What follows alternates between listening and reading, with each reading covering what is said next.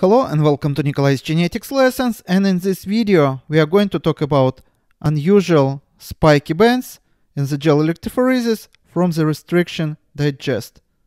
Exactly, we are going to talk about these bands here, what caused it, but first let's read researchers' report. The attached gel image is what I had for today with unusual spikes on the upper bands. The samples I loaded are digested plasmids, should be linear. I used 20 micrograms of the circular plasmid in 50 microliters. Digest reaction with 20 units of the enzyme, 1 microliter each.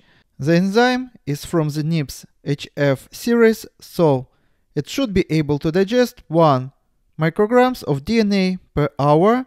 I keep the digest for 90 minutes at 37 degrees of Celsius, which would be technically enough. I also purposely overloaded the bands, so the more faint band below, linearized plasmid, is expected. However, I now expect the brighter band to be in that shape.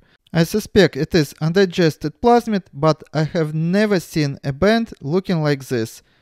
If it helps, it was stained with acidium bromide on 1% Agar TAE gel.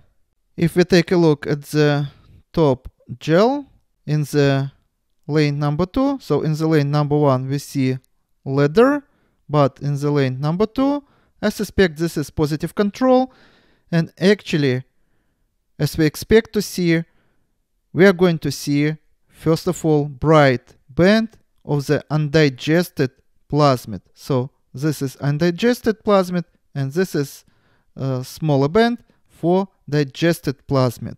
And this is exactly what we expect, that after digestion, majority of the product would be digested and would form a bright band. And this small faint band would be for undigested circular plasmid, which usually we can find in the form of the supercoiled DNA. So take a look at this diagram.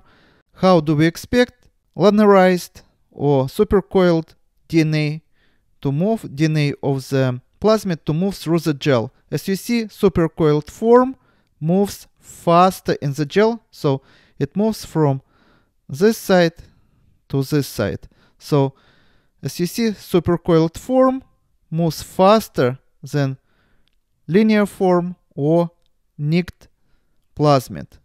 So one more time, linear form is going to be this band here and all these bands here. And supercoiled form, or we say conformation, would be all these bands which we see in the second row. Just remember that linear form of the plasmid moves slowly, more slowly than undigested or supercoiled form of the plasmid. Now, as for the spiky shape of this linearized plasmid, it is caused by overloading, as this researcher noted. It's caused by overloading of the well. So if you overload well, you probably would see a shape like this, instead of small, nice band, which we see in this row here. And this is all for today. Subscribe and see you in the next video. Goodbye.